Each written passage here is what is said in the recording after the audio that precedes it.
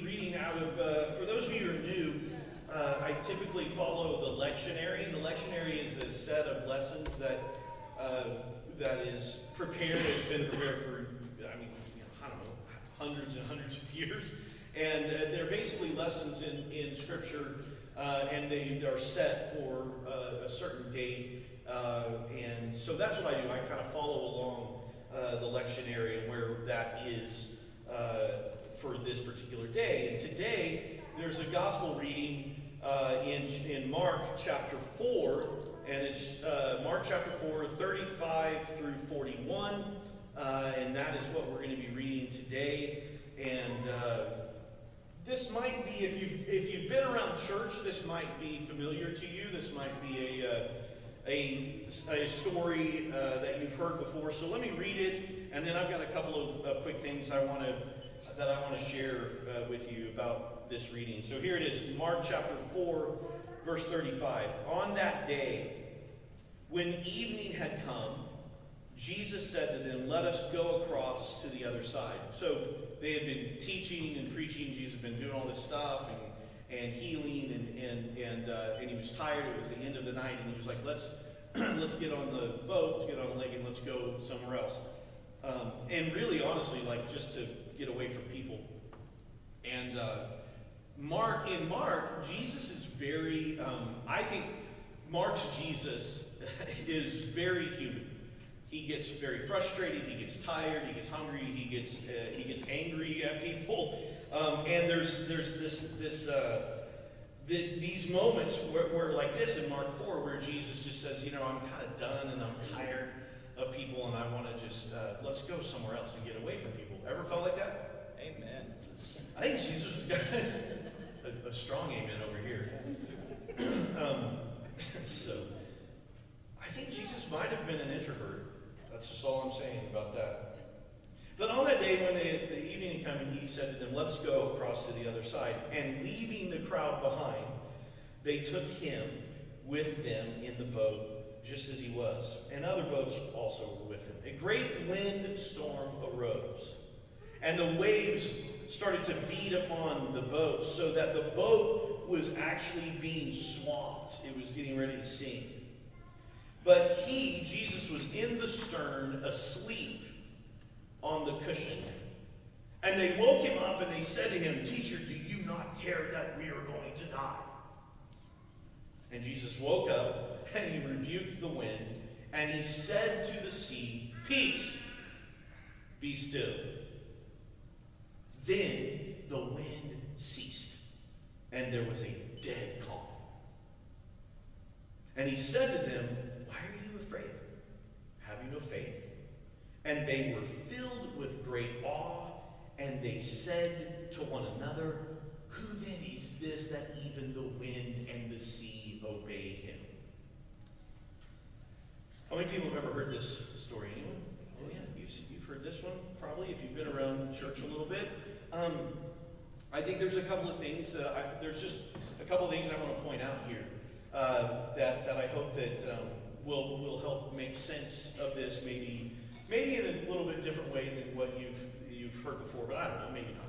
So there's a couple of things. In Jesus' day, all right, in Jesus' day, there were at least two truths that most people believed about the sea and about the waters, okay? About the oceans, about the seas, about the rivers, about the lakes, the Sea of Galilee or the Sea of Tiberias, whatever you want to call it. There are two basic things that especially Jewish people in the first century would have believed. And here's one of them. One is that there were monsters in the sea. Right? There's a lot of different scriptures that talk about Leviathan, and there's a lot of different scriptures that mention that there are sea monsters and sea creatures. The sea was kind of it was definitely an uncharted, not like what we have now where we've been able to scientifically go and look, but even to this day, there's parts of the oceans we haven't gone to, right? Like it's still kind of mysterious. for them, it was extremely mysterious, and it was kind of extremely scary. Like the sea monsters were not good monsters. Are you with me? They weren't like Barney. Okay, these were not, you know, children's dinosaurs that I love you, you love me, you know, that type of thing. This was scary, demonic sea monsters, and a lot of people, you didn't want to go out into the sea a lot. You wanted to be very careful because, especially, I mean, there was a lot of mythology around sea monsters and the idea of that, what controlled those, and it was usually demonic or satanic or some kind of otherworldly thing that was in the sea monsters. All right, so let's, I don't know, but how many people are scared of going into the ocean in the water? Anyone? Yeah. Oh, yeah. We all grew up in Oklahoma, didn't we, right? I think that's called basilophobia. Is that what it is? Okay, whatever. It sounds horrible, what you just said. Bacilla? The last. T-H. Basilophobia? Okay. We call it survival at my house. Well, yeah, exactly. I mean, how many of you grew up with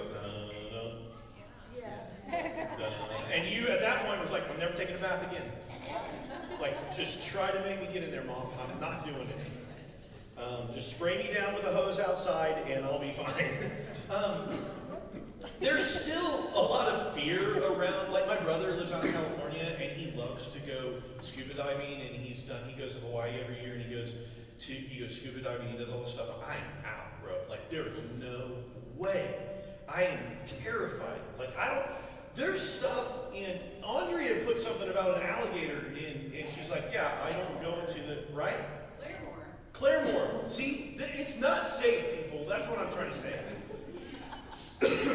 And I'm just trying to protect you. I love you, and I want you to be okay. There's water moccasins. There are water moccasins. Okay, anyways, all I'm saying is, we are still afraid of this. Like, I don't have gills. I'm not made for the water.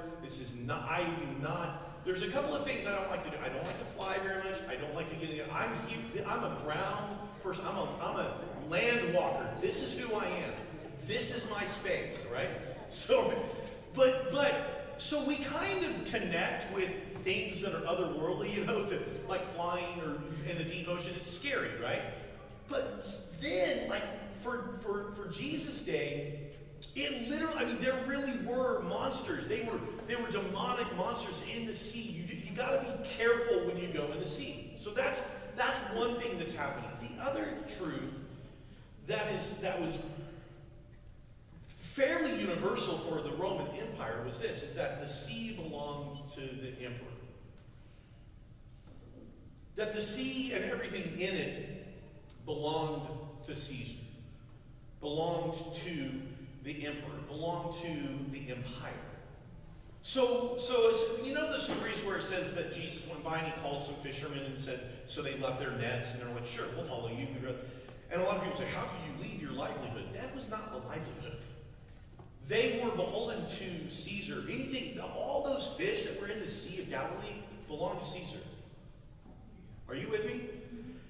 Excuse me. So there were two truths that were operating during Jesus' day. The sea is scary and demonized with monsters.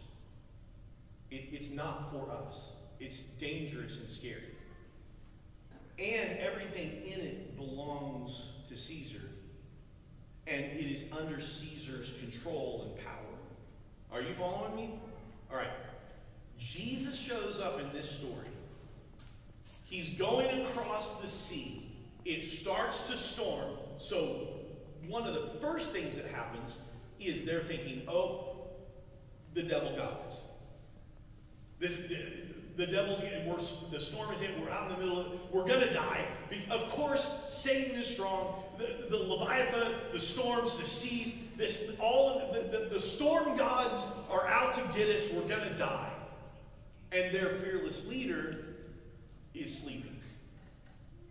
Which I think is making a point. That's a point of saying, like, here's someone who is absolutely not fazed by the sea. Second thing is happening is this. When Jesus gets up and says, peace, be still, and then it gets calm, they're like, who is this that controls the sea that is actually belongs to Rome and to the Roman Caesar? So there are a couple of things that are happening here that are happening on different levels for these guys that are with him, for these people that are following him. Now, the last thing I want to say, and I think this is the most important thing, okay? Because this is, like that kind of stuff, what I'm just talking about, kind of explaining it, I don't know. I mean, that's, first of all, I get really weirded out when we take these stories and we make them universal, because, like, it's like, well, but that means that if you get out on a boat and it gets really scary, then just pray and God will make the storm go away. But here's the thing, how many millions of sea storms have we had since 2,000 years ago? No, I'm serious. Like, how many? I mean, millions of sea storms. Millions of people have died in sea. I mean, we have the Titanic is like one of the most famous. I mean, there's all kinds of things that have happened on the oceans and the seas. I don't think that this story is put in here saying, oh, by the way, if you trust Jesus enough, the whole story is about he's going to calm the sea. I kind of don't think that's the point. I really don't. I think that these stories are put in here for larger metaphors that are happening for us as we look at the world around us. So I don't think it's about that, okay, I need to be a Christian so I can be safe when I go on the water. Like, I just don't think, you're not going to convince me that that's the point. But I think there's metaphor that's happening. And I think you can convince me that the metaphor is that there are two things happening in our world just like it was in theirs. There are times where scary stuff happens and we don't understand it and we can't plot it and we can't research it and we can't figure it out. And there's these moments where storms hit and we are overcome and we are swamped. And we feel like we're drowning. Anyone? Am I just preaching to myself? Or is there two other people that I can... Anyone? Okay, there's one person. All right. Don't worry. Yeah. But there's times where storms hit and you just feel it. The other day, it was so weird. I was talking to Lenny. I got up and I was like, I'm depressed today. I'm just down. I'm not usually a depressive person. I'm not a person that really gets down a lot. But it was just... And I don't even know what it was. Right? Lenny and I talked through some stuff. But one of the things that happens in life is that we're going to be faced with things that we don't understand, and they're going to feel depressive, and they're going to feel oppressive, and they're going to feel like they're overwhelming, and they're going to feel like it's swampiness, and we're going to drown. And so one of the things that I think that part of this story is literally put in here so that when we hit those moments where we feel like the sea is going to get us, that we know that there's a God, that we know that there's a Jesus that says, peace, be still. Are you with me? And I just believe that that's part of the whole point of the story. Is to say to us, listen, I know it's scary. I know it's freaky. I know that we're being swamped. But the fact that Jesus is asleep during the storm is, another huge metaphor. He's not afraid of it. And this is another part. Jesus is in the storm with them. Blue. Jesus wasn't somewhere else. Jesus was in the boat.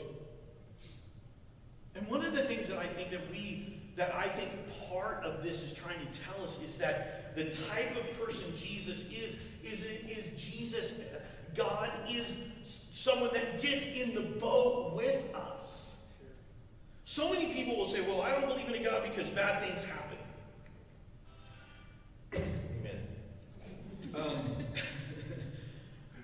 Have you heard that? Have you thought that? It's like, I don't know if I can believe in a God because bad things happen.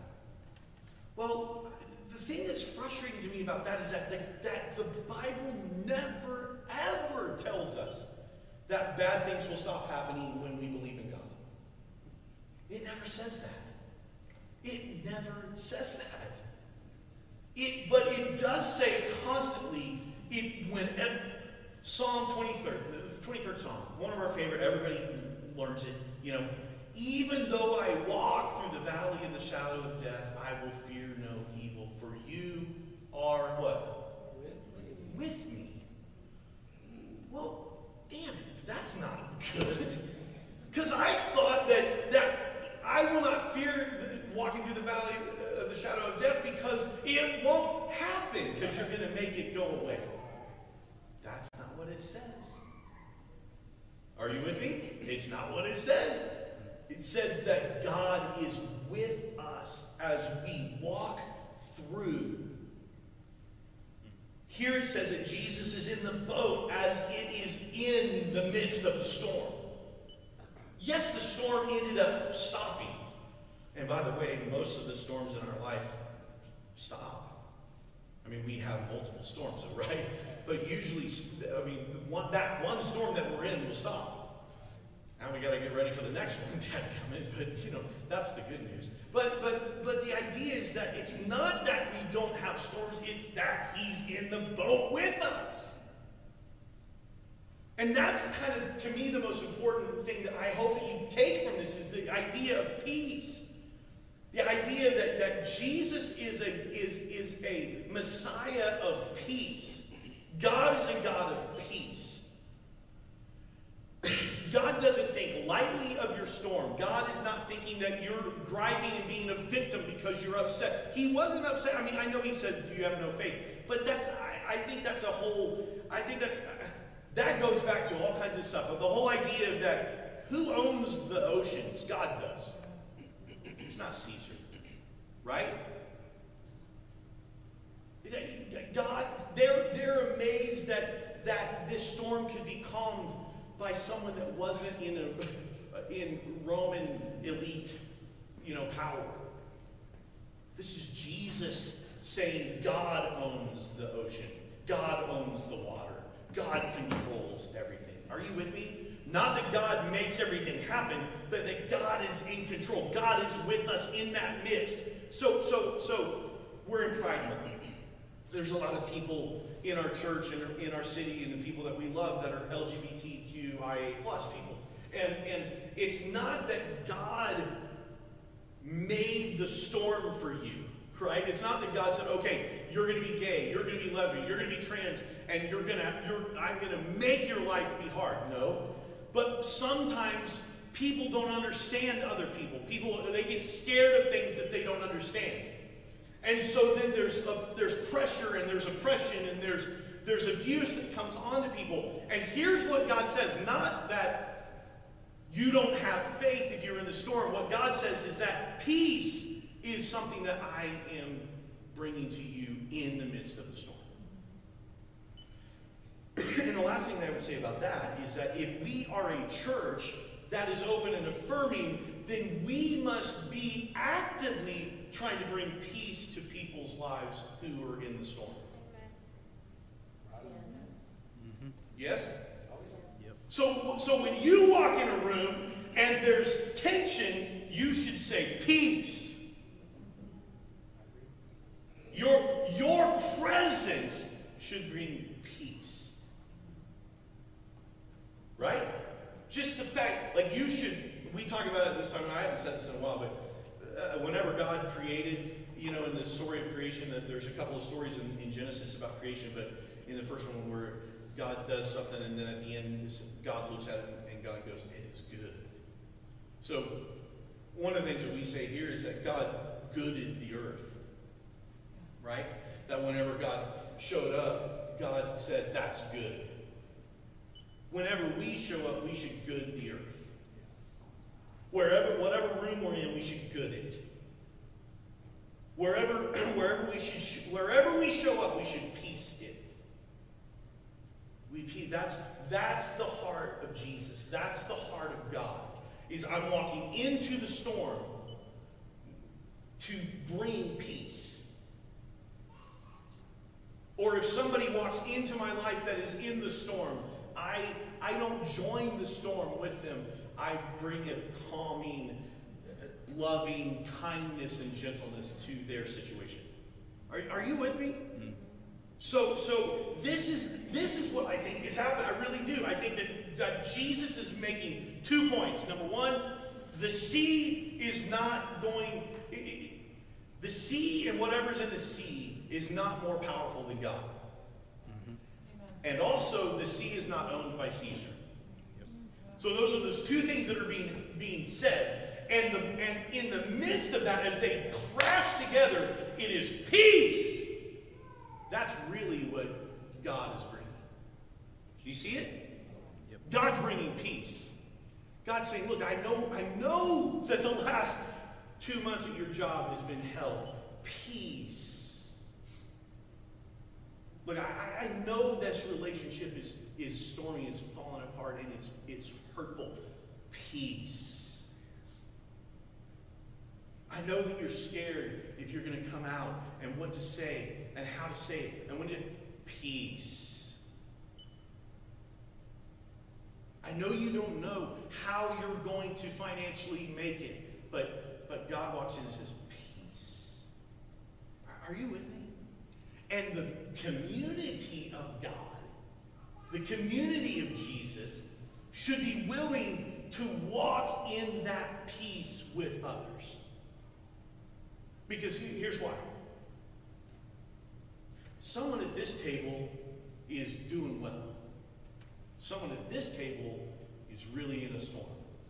Someone at this table can bring help and guidance and love and peace in the midst of their storm. Yep. I didn't say you can figure it out. Did you hear what I said? I didn't say you have all the answers. I just said your presence can bring peace. Are you with me? Someone at this table is doing well. Someone at that table is in a storm. We need each other. Next week, someone at this table is going to be hurting, and someone at that table is going to be okay. And they walk into that situation with peace. Are you with me? So when we show up at a pride parade, or when we show up with someone who's struggling, or we show up with someone who's in our midst that needs a refrigerator fixed, the idea is we can bring peace because that's who Jesus is. And so if that's who Jesus is, then that's who we are. Are you with me? Like, it's not about rated R movies or being gay or who you vote for. It's about bringing peace. Are you with me? It's about knowing that God is in control of all of it. And no matter how big the storm is, no matter how frustrating it is, and no matter how much we think that the politicians are screwing all of this, God's bigger than all of that. Yep. Amen? Yes. Okay, I think I've done enough. I think I've yelled enough. Yeah, Jordan, come on. Jordan, I should just give Jordan say, when you think I need to be done, just start walking out. Yeah, exactly. Good thing we don't have like a big gong back here. No, don't say that. I should have never said that. May we know the Jesus of peace. And may we be people that follow in Jesus' example and bring peace. Grace and peace. And what we do at Grace and Peace, by the way, for those of you who are new, is we actually go to other people at other tables and say to them, grace and peace to you. Now go and do that. And get permission before you hug someone. At this table. And so this is a barrier-destroying place. This is a holy place where walls are torn down, where the systems of this world don't apply. This is a alternative to patterns of this world. And so join us today at the Lord's table. As Jesus was eating with his friends, on the night before he was betrayed, he took the bread and broke it. And he said, take and eat, this is my body that is broken took the cup of wine, and he poured it out, and he said, "Take and drink, all of you. This is my blood shed for you." Now let us pray as our Lord taught us to pray.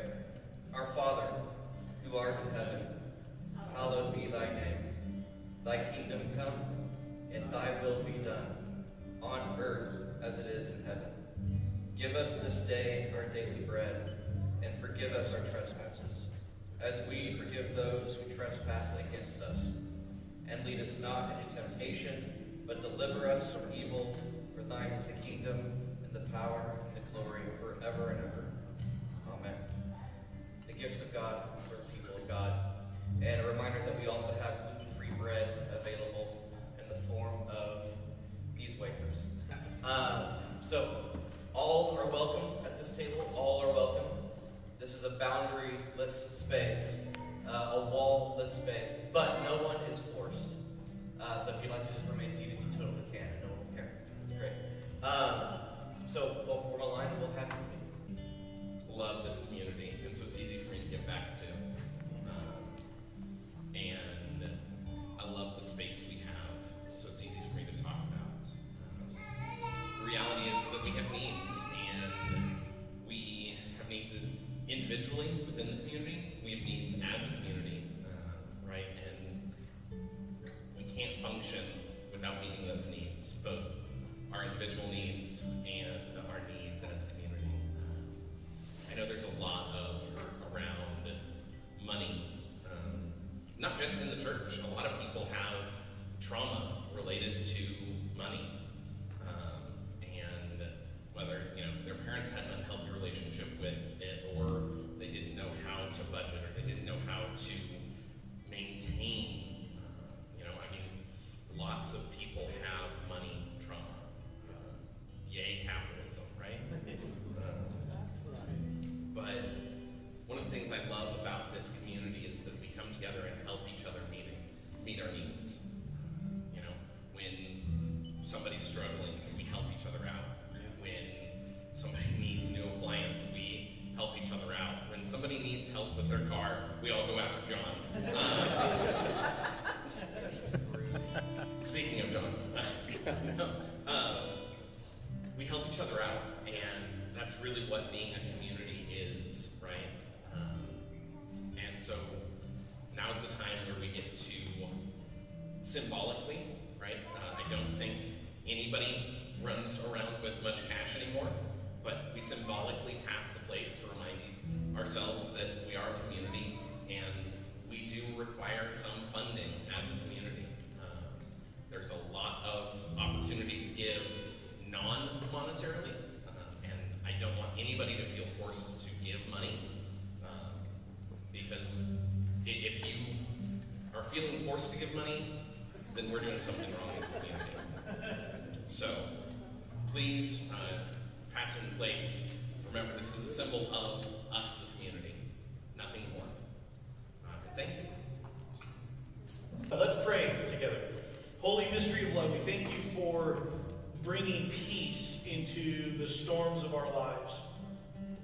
We thank you for having more power than the other stuff that is in our lives. We know that doesn't mean that bad things aren't going to happen, but we do know that it means that you're walking through every situation with us, loving us, there with us, and helping us and encouraging us and loving us through.